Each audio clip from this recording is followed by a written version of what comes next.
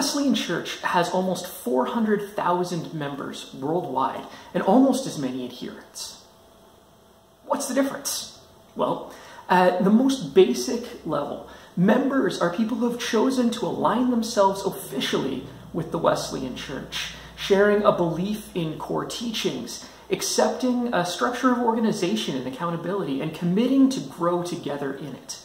Adherents are people who attend local Wesleyan churches, but may not find themselves in complete agreement with the beliefs or practices of the Wesleyan Church, or have a desire to commit to being Wesleyans. Now, that does not mean that they aren't Christians or they aren't saved, and many adherents are a vital part of their local church communities. So why have membership if we're all Christians? We're all members of the church. If someone is part of their local church community, why aren't they members? Well, membership exists for three primary reasons. The first is a legal issue. Within North America, for example, the church is a nonprofit organization. It's a charity. For the government to recognize that, the government requires certain structures be in place. A nonprofit corporation, any nonprofit corporation, has to have a board of directors and bylaws and a voting membership that makes decisions that guide the organization. Members make legal decisions about things like property and financial resources and how the organization works to accomplish its goals. If we're going to operate within government structures, we literally cannot do it without membership. Why restrict membership then? Why not just say, hey, if you show up on the day that we're voting for stuff, you're a member?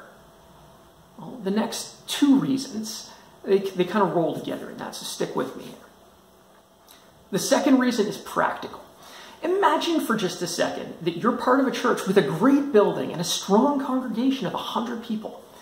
The church down the road, well, they've got 150 people, but their building is falling apart.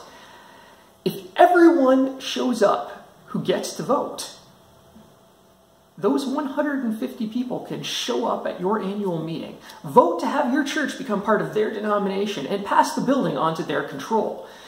That's something that they could legally do. They could change the bylaws of your church. They could even put into place membership requirements that exclude you from membership.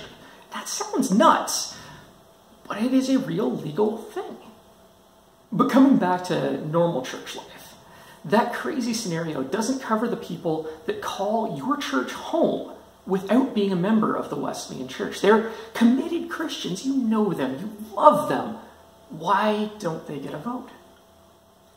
Because there is no such thing in the Wesleyan Church as local church membership. Every member of the Wesleyan Church gets a say in the governance of the denomination.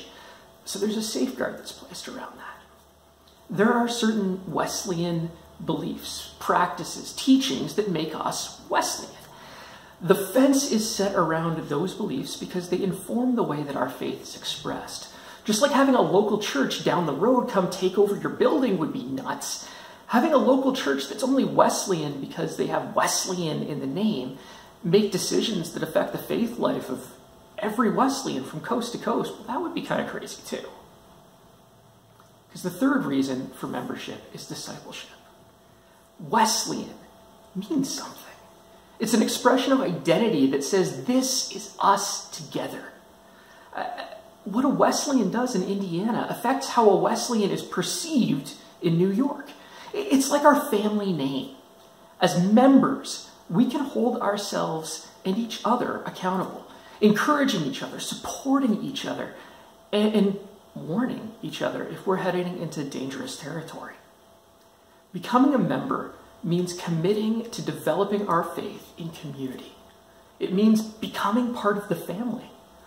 It means investing ourselves in a growing relationship with God, with Wesleyans across the country and all over the world. Members of the Wesleyan Church are unified around a set of core beliefs and have chosen to belong to each other as they seek God together, as they share His love together, and together grow to be all that God made us to be.